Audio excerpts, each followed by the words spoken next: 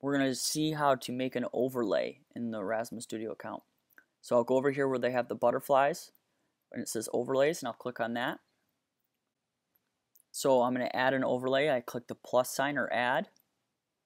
Now this is where you can name your overlay, so I'm going to give it the same name as our trigger image.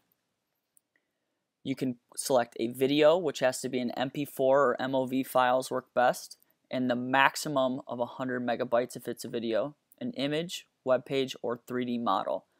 We're going to just upload an image overlay for time purposes, so I'll go to pictures, and then I can pick whatever photo that I would like to.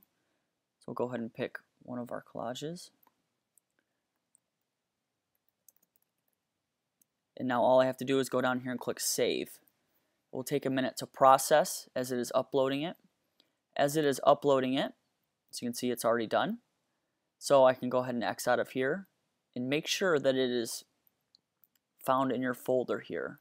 So I'll scroll down to find two guys, or test 5. Here it is, description of two guys. And you can also create folders for your overlays to keep them more organized. Once you've done that, you are done and move on to the next step.